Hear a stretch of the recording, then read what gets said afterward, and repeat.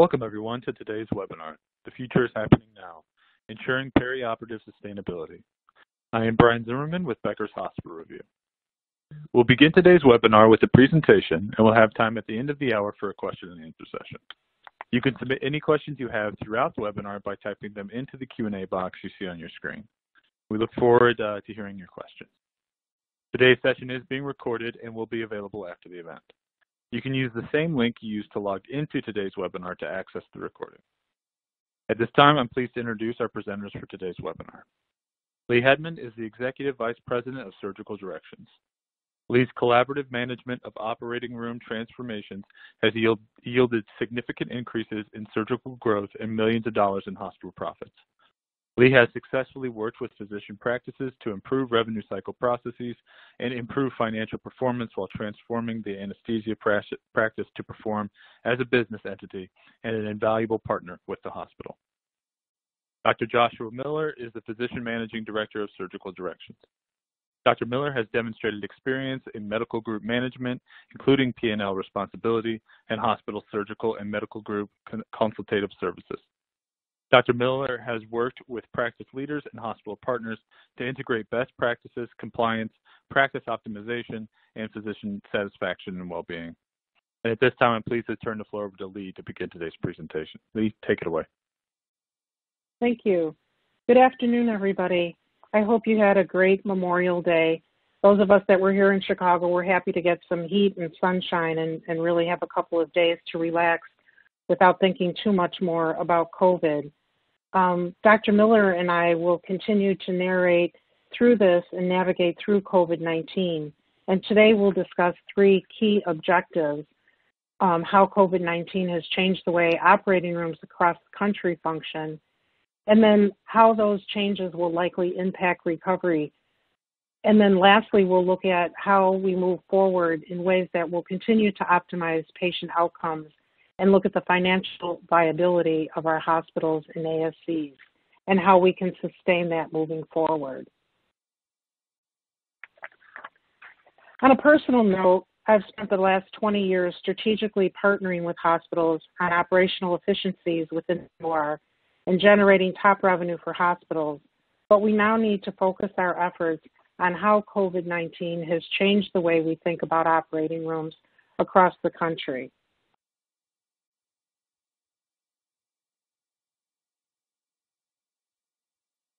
The COVID-19 has created a financial trend in the wrong direction for not only hospitals, but ASCs and physician practices as well. Office visits have seen at least a 50% decrease or more.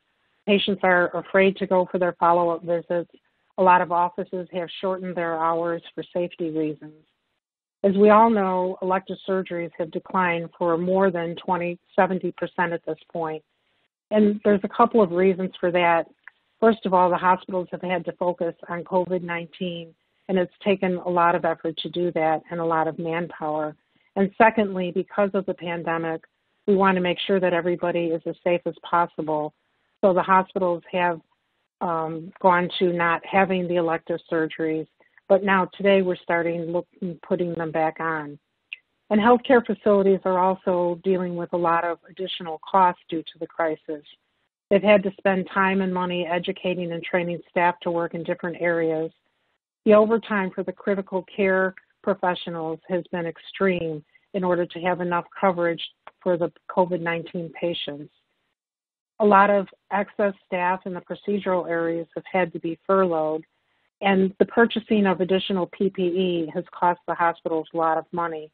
Back just 2 months ago, people were wondering what they were talking about when they were talking about PPE, and now it's a standard word at the dinner table for what is needed for the hospitals and the professionals to be safe.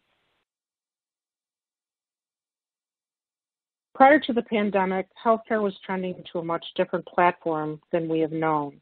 There was a shift to ASCs for convenience, but now there's even more of a shift because we're trying to get the cases back on for the elective cases. And we really have to look at what cases are better done at the ASC versus the hospital and vice versa. And there's also becoming a greater comfort with telehealth and virtual care. because of a lot of hospitals have not been able to have their clinics open, or physicians' offices have had to shorten their hours, the physicians and patients are going to telemedicine, which there's been a lot of talk of that in the past, but not too many people have moved forward with it. And now it's becoming, even if you're an older adult, your kids are there to help you navigate through your telemedicine visit. And then the patient consumer, all of us can now internet shop, so to speak. We can look at what facilities we want to have our procedures done at. We can also look at the backgrounds and the outcomes of different surgeons versus just talking to the neighbors. So with the internet, a lot of people have become a lot more savvy and are able to shop around for where they want to have their care versus just going to the hospital near their house.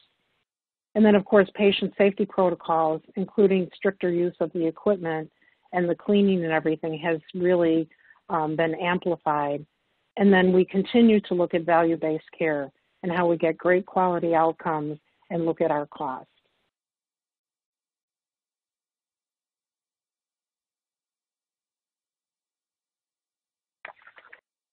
As perioperative consultants, we believe that some surgical processes will change for the good.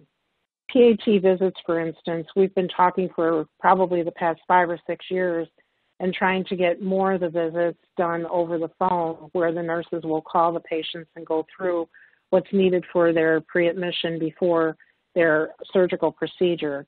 But now we're looking at different ways that the majority of the visits can be done online, so to speak, like that, with at least filling out your forms, talking to a professional, a healthcare professional, and getting a lot of that done before you come to the hospital. There may be fewer elective surgeries, and Dr. Miller will talk more about that, but patients may really look for more of a conservative treatment for some of their problems, such as pain management. In today's world, we're also going to need to look at the definitions of urgent and emergent cases. And depending on where the hospital is and the type of cases they have, those may take on a new definition, at least temporarily. And then our elective cases may be moved from the hospital OR to the ASC to help reduce costs and to really increase patient and surgeon satisfaction.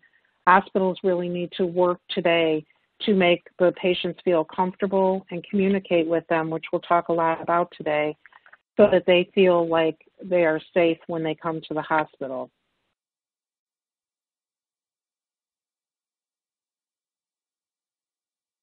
So some of the changes to workflows we've looked at over the last 2 months to optimize surgical services may become, like I said, permanent in the OR. For scheduling and access, we're really looking at the different cases and how many minutes they generally take, but we need to look at the backlog cases and see which cases should take priority. And then we're looking at longer turnover times. Best practice is generally 20 to 25 minutes, but in today's world, we're looking at more of 50 minutes because we really have to look at how the rooms are cleaned in between cases and also how the airflows are changed. We talked a little bit about PAT and data service testing, but today we also have to add on the COVID-19 patient and staff testing, and then also look at that PAT visit and make sure that we have everything that we need. As we go through and look at the procedures, we need to really look at the risk mitigation, especially for orthopedic cases, ENT, labor and delivery.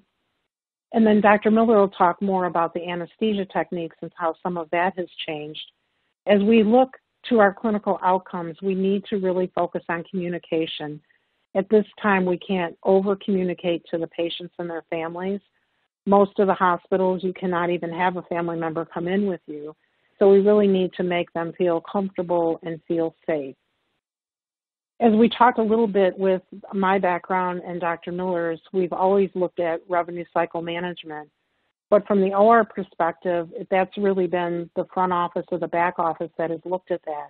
And in today's world, we really need to be conscious of when we board a case to come into the OR, we need to make sure that we work with the front end to have the insurance verified, especially in today's world where so many cases may not have the insurance anymore. There's been so many furloughs, so many layoffs, and people have lost their jobs. So we really need to be careful to get them pre-certified and to make sure that they have the adequate insurance coverage. And then we need to look at all of the data and analytics to make sure that we're managing our OR on an effective basis, both for the caseloads as well as the cost. Additionally, hospitals and ASCs need to communicate with their families and with the patients. We need to have those updated safety protocols with the insurance authorization, like I just mentioned. And then the day of surgery protocols. Your hospitals by now should have an idea of where the patients are going to come in and where they're going to be dropped off.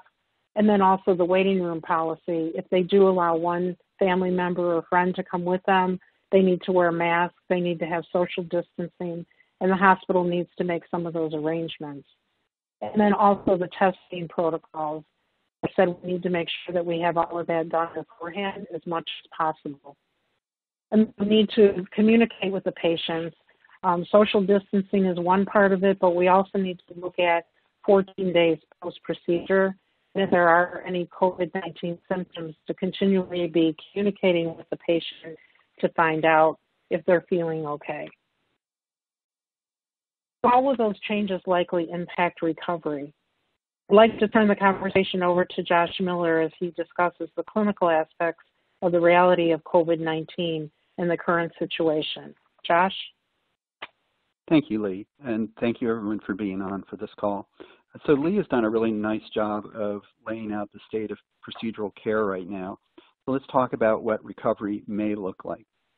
I think first, and I think we all understand this now, the concept of a smooth linear recovery doesn't appear accurate, and it's not playing out in healthcare facilities across the country.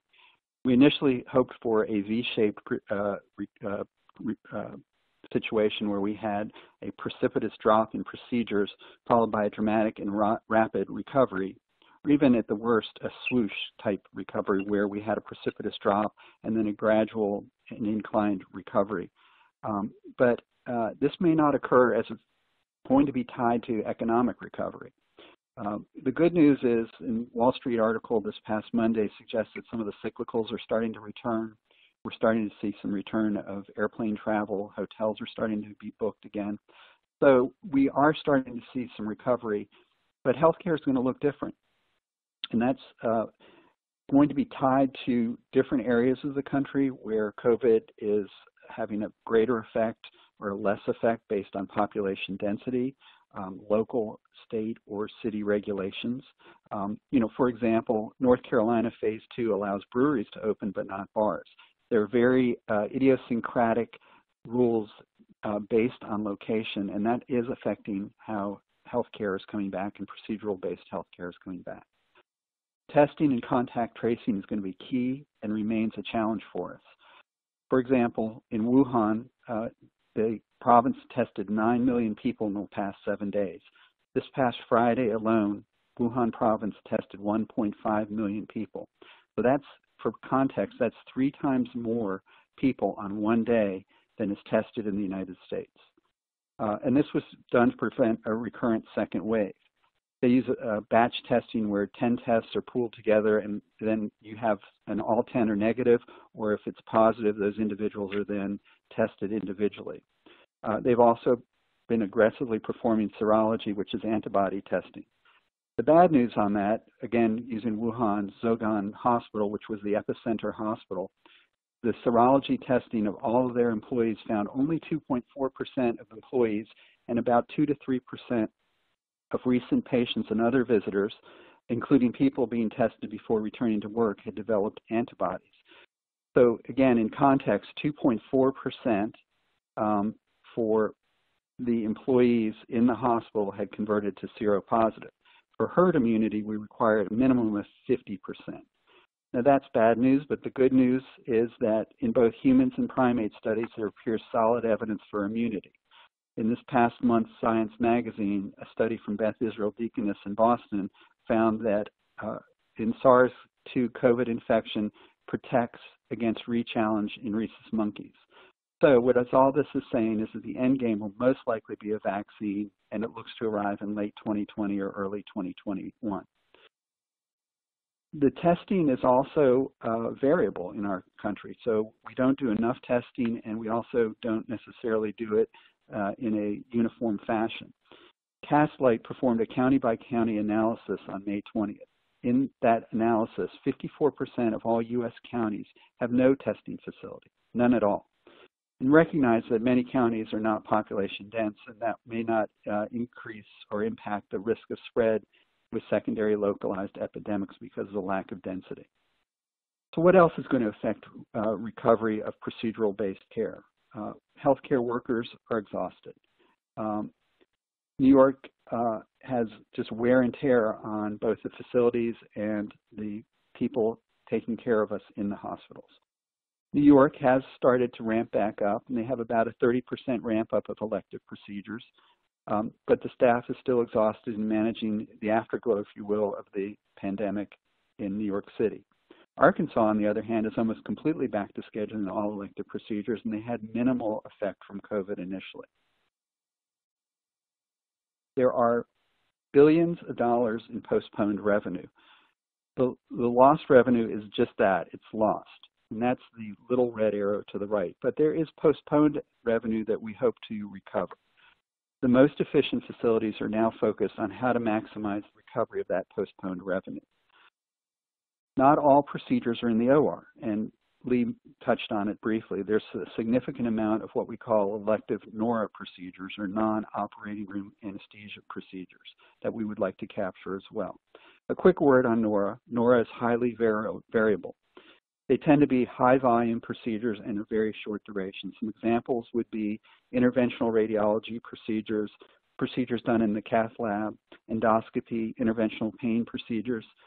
And as I said, they're variable. Some are cleaner than others. They require specialty and procedure-specific guidelines. For example, a pain block requires a little bit of local anesthesia on the skin and is basically a transcutaneous procedure, versus an upper endoscopy procedure, which generally requires a general anesthetic and intubation, and then there's a lot of aerosolization during an upper endoscopy. And so this will really require the engagement of the proceduralists, and we're going to talk about that in just a bit. All lost revenue will not be recovered, as I said. While hospitals and ASCs and providers lost 50% or between 50 and 70% of revenue, the CARES Act only replaced between 2 and 4% of that revenue. 30+ million people lost their jobs, and the job recovery looks to be uneven, with some economists suggesting up to 3 to 4 years to recover our previously robust economy.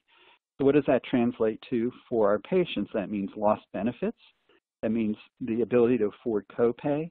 And that for the ones that are still employed may mean that they can't take time off to help with a significant other's procedure and post-procedure care. They may now be the sole breadwinner, they're in a competitive work environment, and they don't have the luxury or comfort to be taking that time. Surgeons' offices were closed for 4 to 12 weeks, so that pipeline that is usually continually flowing to the operating rooms was lost for between a month and 3 months, depending on the physician's office.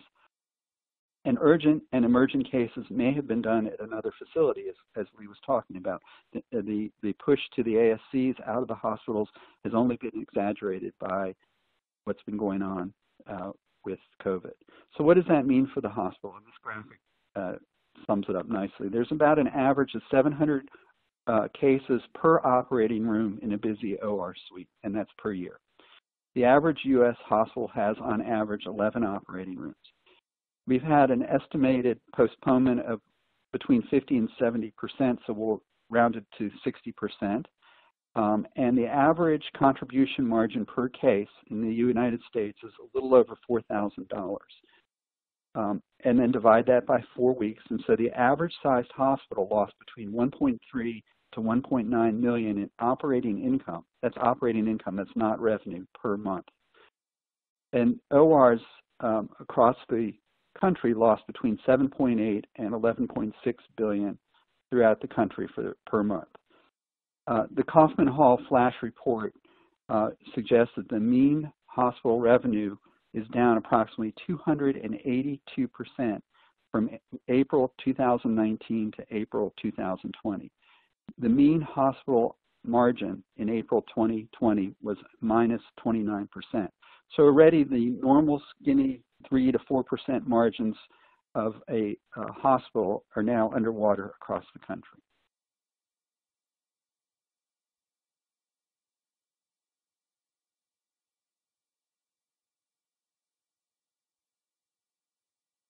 So it's a lot to think about.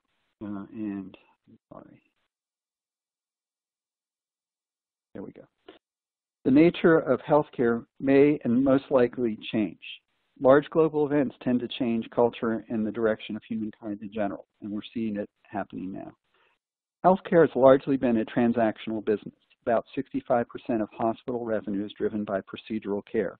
This is probably not sustainable going forward. For the forward-thinking hospitals and healthcare systems, this can be an opportunity. Think about population health, partnerships with physicians, mature clinically integrated networks and ACO models, disease bundles rather than procedure bundles. Think about high deductible health plans causing patients to act as true consumers and shop for care. It's a little bit, again, of what Lee was talking about. This will be consumer-driven, really for the first time. Procedures will move even more rapidly to specialty ASCs. They're highly efficient and focused on delivery of procedures. Hospitals in particular will need to up their game. In the short term, they'll need to make patients and staff feel COVID safe. Patients are not comfortable coming to the hospital. It was in years gone by, and even months gone by, it was a place where a patient felt that they would receive care and be safe. During COVID, emergency department visits are down between 40 and 70% for cardiac and stroke care. Patients' hospital elective chemotherapy is down up to 27%. Now, this is elective chemotherapy for cancer care, and the results are staggering. People are not coming in for their chemotherapy. There's a clear secondary care concern, which I call death at home, for patients who need hospital care but fear COVID more than they fear getting treatment in the emergency department for their acute myocardial infarction. So what does this speak to? Again, there will be aggressive move towards telehealth, and particularly in the anesthesia and surgery environment, telehealth pre-anesthesia testing. There will be vigorous testing of patients and staff for pre-anesthesia, pre-surgery, for the elective surgical procedures. Again, aggressive use of PPE. I'm pretty sure nobody thought about putting on a mask to come into a hospital 6 months ago. It will be the standard going forward until we have really resolved the COVID issue with vaccinations. The schedule for the operating room will become even more surgeon and patient-centric. So that means there will be more weekend elective, evening elective schedules, particularly for those employed patients and caregivers. There will be more assistance with financial issues associated with loss of employment, including insurance issues and copay issues. So financial counseling will become even more of the forefront for our patients moving forward. The hospitals will need to manage costs, and that's not news to hospitals and hospital administrators, but it's really critical in the current environment. So Moody's just recently suggested that it will require between $130 million to $1 billion cumulative dollar reduction in costs through 2024 to maintain a 4% margin. And obviously that's dependent on the size of the hospital. So hospitals are going to need to even more manage fixed costs such as employment and personnel. Consider things such as using loaner trays in the operating room versus acquiring purchasing trays and having them sit in their sterile processing and move through sterile processing, less fixed costs. More about full-time equivalents versus 1099 employees. Are we going to hire full-time equivalent nurses, respiratory therapists, or is it going to move to more of a 1099 model? Every aspect of administrative costs. Examine every aspect of the cost structure. In the longer term, hospitals, will they be everything to everyone? Will hospitals move to specialty disease care? Will demand even recover for care? And will there be more disease management and more of what I call outpatient management of disease processes?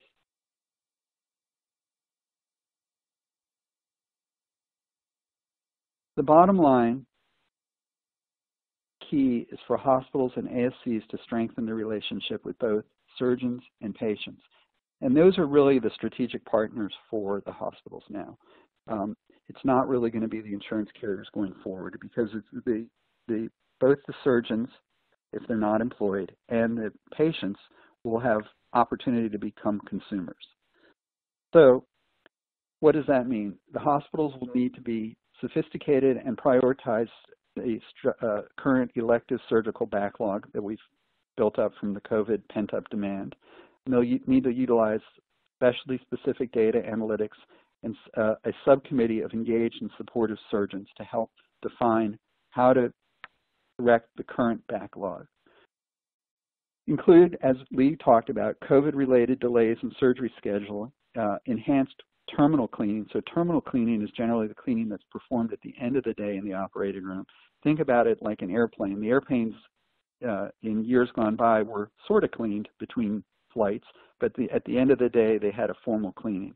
And that's essentially what happened in the operating room. That's no longer going to be adequate.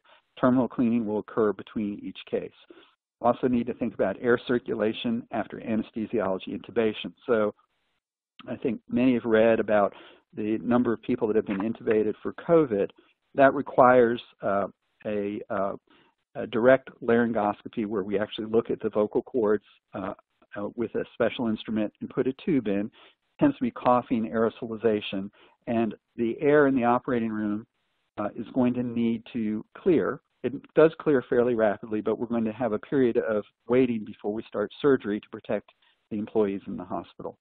We have to be careful about donning and doffing of operating room PPE.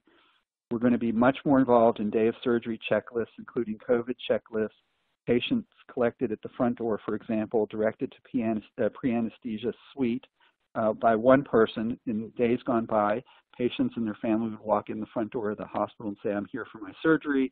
They'd be all escorted up to a pre-anesthesia area with a bunch of other people. Those days are gone as well.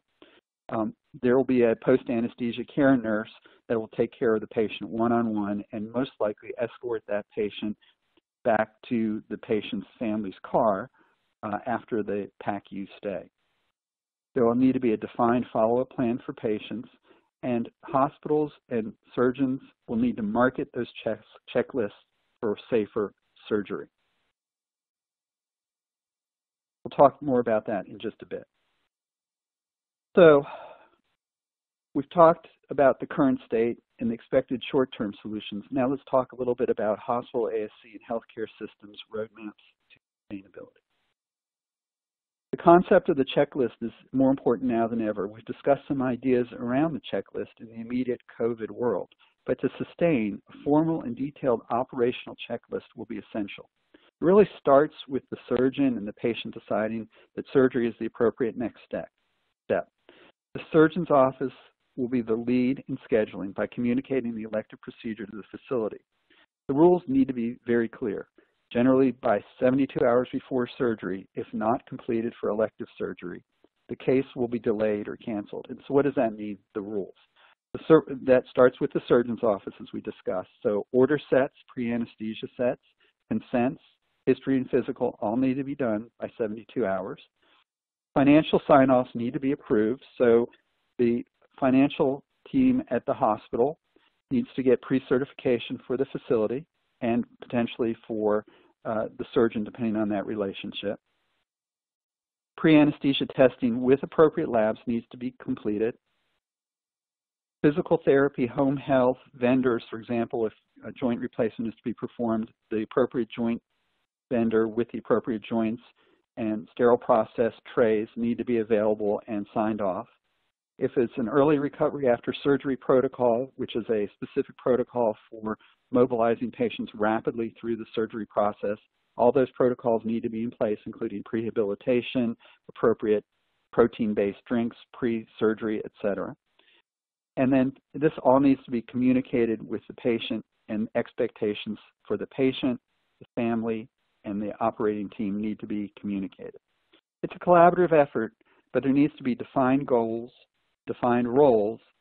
Ambiguity leads to finger-pointing and frustration by the surgeons, the staff, the anesthesiologists, hospital administration, etc. I spoke briefly about the COVID Recovery Committee earlier. The committee for COVID and ultimately post-COVID should include many stakeholders. The medical staff, including the surgeons, the anesthesiologists, internists, specialists to coordinate the medical care, which is why we're all here. Operations, administration, and nursing. So we need to understand, can we do these elective procedures? Do we have the appropriate number of ICU beds laid available? How many ventilators do we have? What's our PPE status look like? And that's the operations of the hospital team. The IT team for smooth transition of patient data and financial components of the patient data. And of course, the finance and accounting team at the front end rather than at the back end to assure elective procedures are booked and set with insurance and the patient ready with copays. There will be a rush of post-COVID cases, so prepare now. As discussed, engage your stakeholders in a COVID Recovery Governance Council. Include all of your stakeholders, the surgeons as leaders of the committee, the hospital administration, perioperative nursing leadership.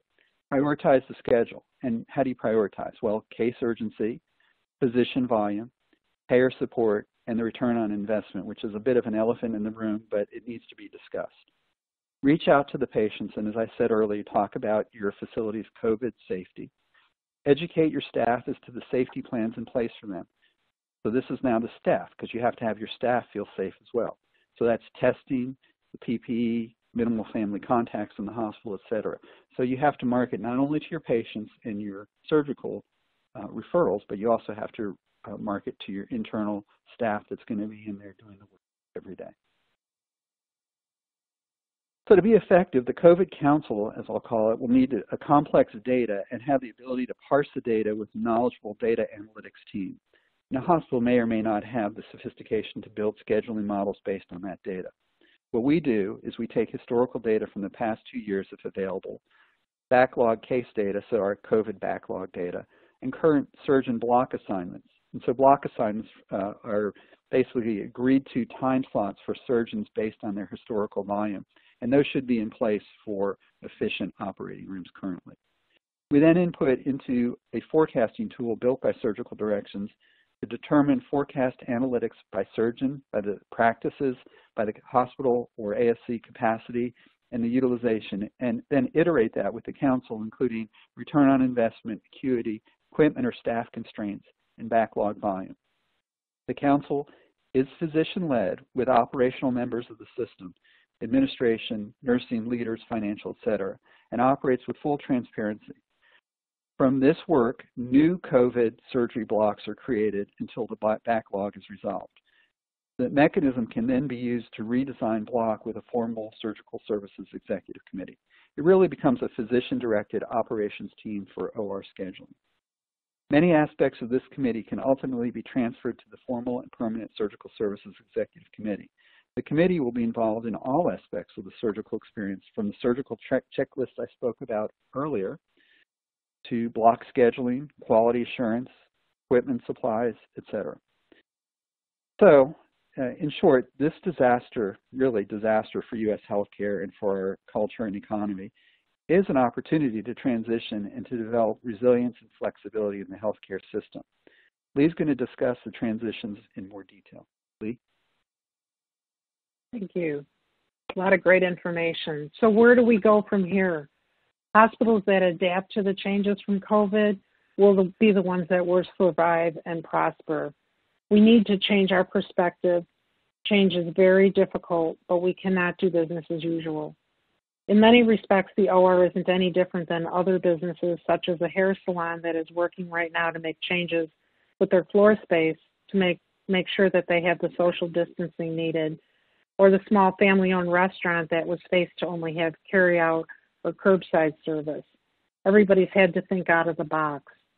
And so healthcare has to evolve with the trends. Medicine has moved to more of an outpatient setting. We come in the day of surgery versus the day before, and the majority of time we leave within hours of the procedure. So we have to adapt and plan for the immediate future. Some of the things that come out of where we are now with COVID, we will need to, or we will adopt and plan to keep moving those forward. As we leap forward, procedure lists will be needed to maintain and grow the surgical volume, and we should embrace that. So the recovery addresses patient and staff safety first. So currently we're in the first 0 to 6 months. So we're looking pre-vaccine, the short term on how we can create that safe environment for the patients and their families. The road back won't be easy and it will not be business as usual. We'll need to accomplish a lot of things in a short period of time. And then within the 6 to 12 month range, we'll start to understand more about the changes in insurance, the financial situation for millions of the unemployed, and we'll really start to work and see what we can do to be able to do those procedures for the patients and to make sure that their health care is up to date. I mean, when you watch the news, and Josh touched on it, so many patients are holding off on their chemotherapy because they're in fear of coming to the hospital, or they're holding off on thinking they have chest pain but not taking that step they normally would have to get in the car and get to the hospital or to call an ambulance. So we have to make them feel more comfortable and safe. And then 12 months, we're hoping about, there's a lot of work out there, a lot of money has been poured into getting a vaccine, but also then to balance the new surgical demand and the reality. So we'll be looking at staffing, like Josh mentioned. Will it be the same as what it is today or was? Probably not. We'll need to look at the equipment that is needed and then also look at the OR and how it functions. I mean, as we talked earlier, the OR generates 60 to 65% of the hospital's revenue. So it's very important for us to refocus on how we're going to bring that case volume back into the hospital and make people and surgeons as well feel comfortable and come to our facility for care. So some of the first steps that we think that you can make to take from this webinar, and thanks again for joining us, is to make sure that you take time with your team. Incentivize your team and make them feel needed and appreciated, whether it's a pizza in the afternoon so they don't have to try to get lunch or miss lunch, or a Starbucks or whatever it is. I know that a lot of places are bringing in things for the healthcare workers, but we don't want that to drop off. We want to continue to appreciate everything that all of the healthcare workers are doing. As Josh touched on, we need to really look at our governance. Whether it's for COVID or thereafter, we really need to build that multidisciplinary collaborative leadership model. And by that what we mean is to really bring in administration, surgeons from different specialties, your anesthesia chair, and also your nursing directors, and really have them sit and discuss what goes on in the OR and look at what is going on today, what their needs are in the future, and to really plan and address those challenges that may be out there as well. And then we need to manage the capacity. We need to look at the financial viability, and some of that is the different procedures and looking at the insurance verification, the pre-surgical authorization, and make sure that we also have the right cases at the right place. Many hospitals now own an ASC or multiple ASCs, and we really need to make sure through those different procedures what is best to be done at the ASC versus the hospital, and make sure that we're getting the most incentive of cash flow that we can. And then also to align with the continuum of care and manage our costs per specialist basis. And really at that governance, you can look at all your different costs. And when you put it down in black and white and manage by analytics and by data, it's a lot stronger than just talking about it. So Surgical Directions is here to help. We are consultants, but we also look at the different things that you may need that we can do even remotely at this point to help you. And obviously, we all know that the sign of a good leader is knowing when you need help. And let's face it, a lot of people need help, a lot of places need help at this point. And we like to partner as part of our consulting and really help to either help you, guide you through some of the different transitions you're taking and change transformation, or if there's a void in leadership, we can help with that. And central sterile processing, there's a lot of issues throughout the country, in those departments where we can really help migrate some of those problems for you or mitigate some of those problems for you. And then as many of the things we talked about today, we look at the digital part of it. We are living in a digital society, and we need to look at data and analytics, and we've really come up with a lot of different programs that we can write and go through your particular system, whether it's Cerner or Epic or others, and really work to deliver that on a timely basis that your governance committee can then use to really figure out where you're going within surgical services. We have experienced consultants that work with us, and they're all either anesthesiologists, surgeons, nurses that have been directors in their prior careers, data analysts that have just graduated their master's program in analytics, and then also the strategists that really look at, or the strategists that really look at where you are and where you want to be and how we fill that gap and move you forward. We do a lot of our work through peer-to-peer, so our physicians work with physicians, et cetera, to make them feel more comfortable and talk the same language and look at the results that we're all looking to get and gain, and again, a lot of analytics as we come to the conclusion of this. So we'd like to thank you for your participation today and listening to our thoughts. Our company has done a lot of work in the last 2.5 months helping to look at what COVID is doing to the healthcare environment and really help put some things out there for you. So we have a lot of tools we're willing to share, and if you just give us a call or shoot us an email after this, we'd be certainly happy to do that. Thank you, and I'll turn this back over to Brian. Thank you so much, Lee and Dr. Miller, for that great presentation. A lot of helpful information for our attendees in there today. So, and we will now begin today's question and answer session. Please submit any questions you have by typing them into the Q&A box you see on your dashboard, and we'll get through as many as we can. And we've had a lot of great engagement today, and we really appreciate it. And as I mentioned, we will get through as many of these questions as we can. The first one I'm going to take here is, with increased use of ASCs, do you anticipate a long-term effect on the current model of physicians being hospital employees? So feel free to weigh in there, Lee or Dr. Miller. Josh, I think that'd be something that you, with peer-to-peer, you'd be able to talk more about the physicians. Sure. So, it's interesting. There's really, it's bifurcated. And it depends on the specialty, and it also depends on where we're going to go with population health. So it's a relatively complex question. I would suggest that many proceduralists, such as orthopedic surgeons, as an example, will have currently ASCs, and they're interested in further moving their patients to physician-owned ASCs if possible.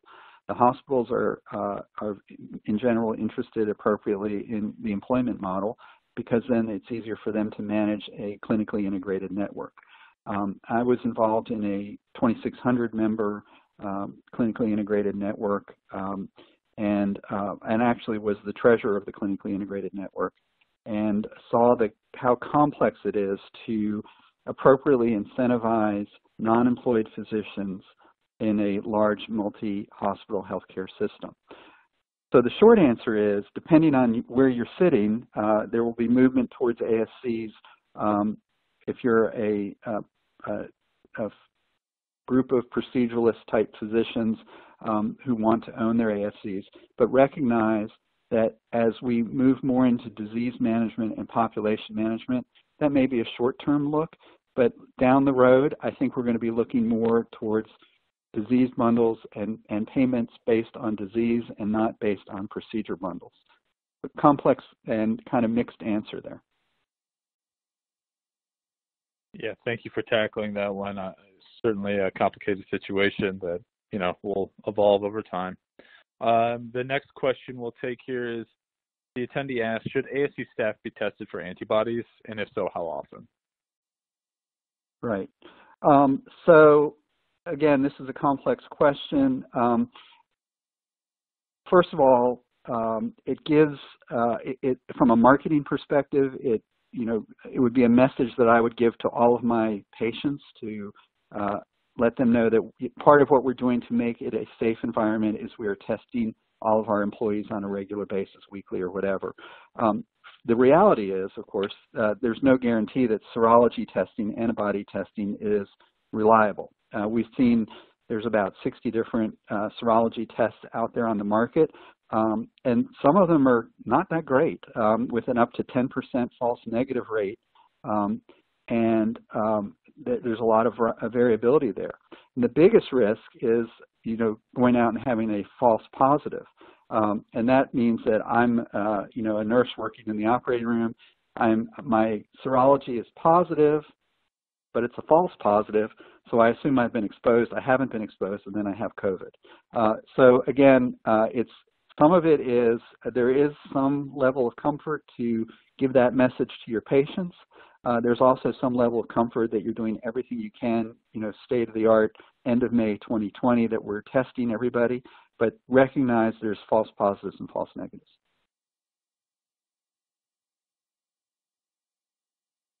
Thank you. Yeah, no easy answers here.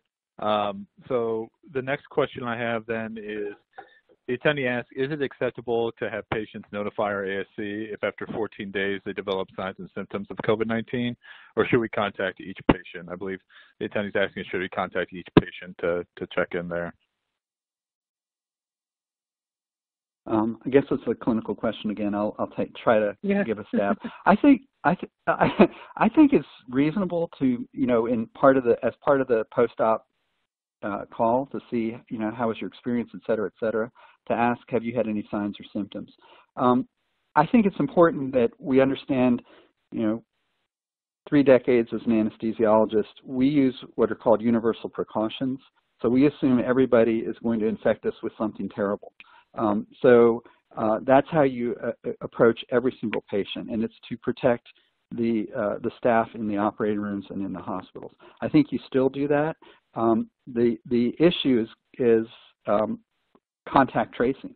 So that's what we're doing in the operating rooms, but is everybody in the ASC at that level of risk aversion and risk protection. So if you do have a patient that has signs and symptoms, it helps as far as contact tracing to see who they may have come in contact with, whether it's somebody that escorted them into the ASC or the person at the front desk that's checking them in. It just helps to have that contact tracing information. And right now, this country is not as good at contact tracing as we need to be. And we'll get there. But if you look at other sophisticated countries that are really having a decrease in new disease, new epidemics within the pandemic, what they're doing is aggressive testing and aggressive contact tracing. So that's where I would use it. And so I would ask that question. Great, thank you for that. And the next question, the attendee asks, will terminal cleaning between cases persist over the long term? Will this be a long-term trend we see after the pandemic ends, or is it just a short-term protocol until the close of the pandemic? That's a great question, which I think that, one of the things that we look at is risk of infection, perioperative risk of infection, and what is an acceptable perioperative risk of infection. In general, the perioperative risk of infection is low with standard cleaning, but the difference now is that we have aerosolized droplets everywhere, and we're potentially exposing patients to a highly infectious disease process, which is different than in normal times. So, and I can't really read the tea leaves, but I would not be surprised if in 5 years, or 2 years after people are all vaccinated and we kind of go back to what I would call more normal times, the terminal cleaning may decrease because, it affects efficiency and throughput, and probably doesn't in normal times decrease risk of infection. Thank you so much for tackling that one as well. The next question we have here is, what are the future protocols regarding vendors that are not required to be in the OR? Another I'm not sure I understand clinical the question. Josh. Yeah, I'm not sure I understand the question exactly, though. Gotcha. I, Maybe this is perhaps something we can table and reach out to the attendee directly later after we've had some time to mull it over. I want to keep the momentum going though for the Q&A since we had so many great questions come in. So the next question I have here is the attendee asks, can you discuss the evolution this will bring to the physical OR environment? Well, sure. So the ORs are changing dramatically. I mean, the ORs that I started in the late 80s look nothing like the ORs do now. And so we have things such as, hybrid rooms. We have MRI or CT scanners in the operating rooms now. We have the state of art for the anesthesia equipment. Anesthesia equipment now looks nothing like it did 20 years ago. There will be more opportunity to do more things in the operating room that we just couldn't do. And so it will continue to evolve. We are creatures of growth and new and innovative ideas. From endoscopic surgery is another example, robot surgery. None of that existed, and those will only become more sophisticated. So if you were to look at the operating room from the 1950s to the 1980s, and then look at the operating room from the 1980s to now, and then look 30 years forward, it's almost hard to imagine what things will look like, except to know that there are really brilliant people in the fields of science and medicine that are coming up with new and innovative ways to help all of us. And that will only continue to grow. So I'm actually very bullish and optimistic that the operating rooms will continue to change. There will be more artificial intelligence, both on the anesthesia side and on the surgical side. There will be more robotic-based surgery. It will become more precise. The imaging will get better in the operating room. So, an example, if I was doing a trauma in the 1990s, patient would have a surgery and then they'd get rushed down to an MRI scanner and then we'd find something else and get rushed back up to the operating room. Now in hybrid rooms, that doesn't necessarily need to happen. All that can be done in one place, much safer for the patient and better outcomes. So bullish. Thank you so much. And we have time for a few more questions. So the next one we'll take is, what are some of your change recommendations for OB departments? As far as COVID, or is that? Yeah, I believe. So I think, I think again, a lot of it will be checklist based, and family members will not be in the labor, delivery, recovery room. COVID testing will be important. Serology testing can be done as well. And again, serology and COVID microbiology testing, which is testing for the viral particles, has a false positive and a false negative rate. So you still have to assume the patient is potentially at some risk to the people working in the labor, delivery, recovery room. The COVID checklist, how people are brought in. The good news is you can do rapid COVID testing. You certainly, if you have a woman who is going to have a scheduled C-section, you can get all that testing done beforehand. There is, if you can avoid surgery, if you're COVID positive, you're better off. There was a study in, I believe it was the April 2020 issue of The Lancet, which is a British medical journal, looking at COVID positivity and ICU admission. And for similar patients who were both COVID positive and COVID negative, the rate of ICU admission for COVID negative patients for a set of procedures was, I believe, around 26%, which is sort of the expected, if you will. But in COVID positive patients, the expected, the rate of admission was about 44%. And what that suggests, and it's not really rocket science, is that when you have a viral disease, your immune system is being attacked, and surgery stresses your immune system. So you are at increased risk of complications if you're COVID positive. So in general, you think about trying to avoid surgeries in COVID positivity, and that's what a lot of what we've been talking about today is about. Well, if you're COVID positive, and it's elective, Is that the direction we're going to head in? No, we're probably not. If it's a cesarean section and there's discussions around, and I'm not an obstetrician, let me clearly make that statement. But if there's options around, can we have a trial of labor versus go immediately to a cesarean section? So what's called a VBAC. Are we going to go that route if somebody's COVID positive? It may alter the obstetrician's decision making, and so again, a lot of data points that go into medicine. It's not pure science. There's a lot of art to it, which I'll defer to the obstetricians. But again, a COVID checklist, much like we talked about for surgery, is very important. Thank you so much, Dr. Miller, for tackling all these clinical focused questions. The next question we'll take is the attendee asks, what can medical device and or medical technology vendors do to better support ASCs and or hospitals during the COVID-19 transition?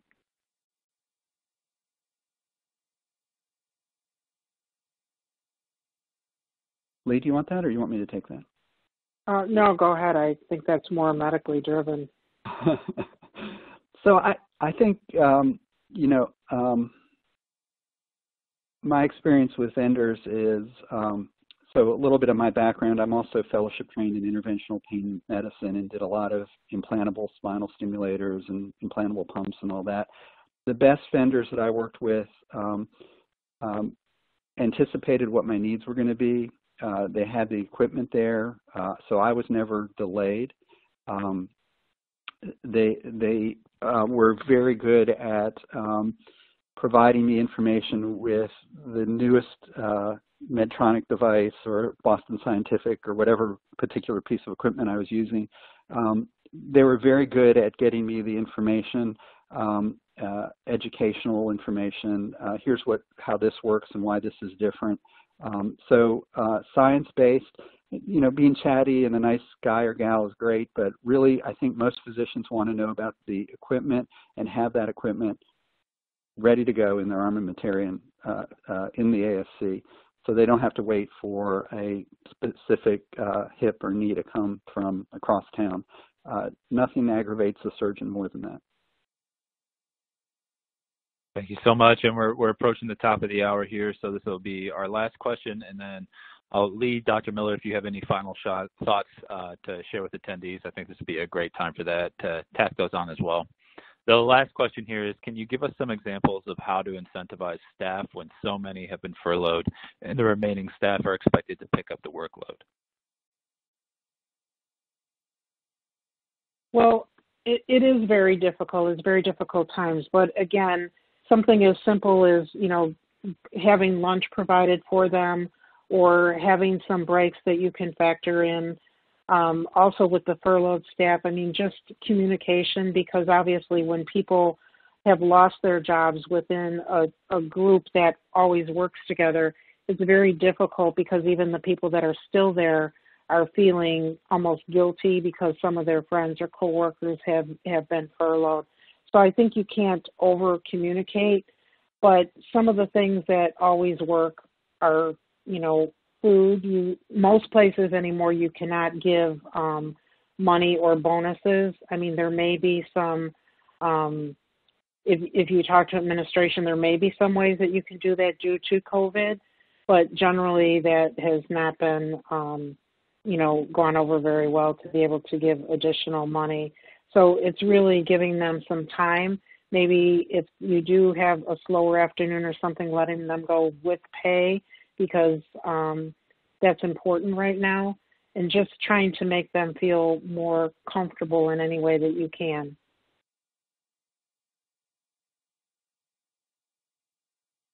Thank you for tackling that one, Lee. And that is all the time we have for today. I want to thank Lee and Dr. Miller for their excellent presentation and surgical directions for sponsoring today's webinar. Enjoy the rest of your day, and we look forward to having you join us for future webinars. Thank you. Appreciate it. Thank you. Appreciate it.